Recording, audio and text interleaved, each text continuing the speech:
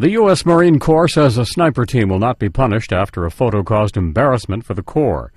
The photo shows a sniper team in Afghanistan in 2010 posing in front of a flag with a logo resembling the notorious Nazi SS.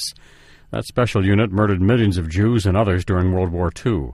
The Corps says using the symbol was not acceptable, but it was apparently due to a naive mistake and that the sniper scouts in the picture never intended to be associated with a racist organization. Brian Thomas, The Associated Press.